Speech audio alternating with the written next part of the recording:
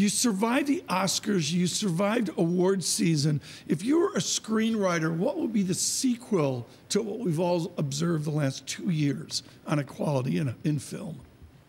Well, my hope is that the sequel will be beyond Me Too and will bring us back to Title VII, to Equal Employment Opportunity Law. I think in order to have a conversation about this subject, you really need to look at Hollywood, at American entertainment media industry, as not being just a bunch of private businesses, but as being the communication center of the most powerful, or one of the most powerful nations in the world, the propaganda center, right, the storytelling center. So if women are shut out, are unable to participate equally in America's storytelling, then we are excluded from our cultural narrative. I happened last night to be watching Casablanca with the youngest one forcing Humphrey Bogart and Ingrid Bergman on her at gunpoint. And there was Ingrid Bergman banned from Hollywood, banned from America because she had an affair in the early 50s or well.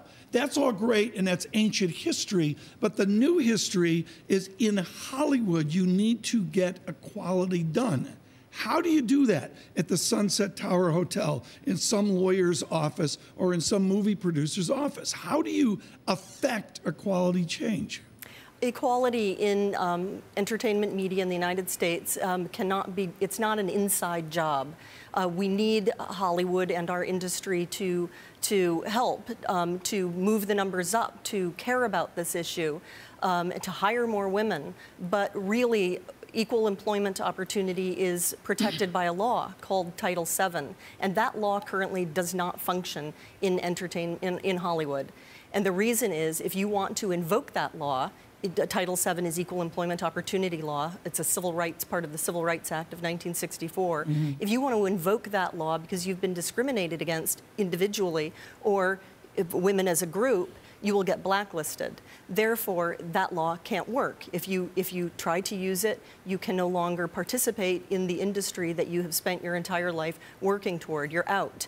So that means women can't speak out using that law. It's not an effective law. In order to solve this problem, we need to make that law enforceable, and that needs to start with our federal government, with legislative change and with reform to that law.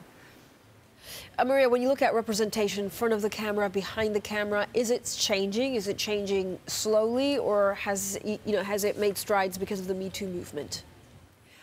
We've seen extraordinary change, I think, in a lot of ways. I mean, I think these are very exciting times. Gina Davis has been doing extraordinary work for equal representation of women and girls on the screen since 2004.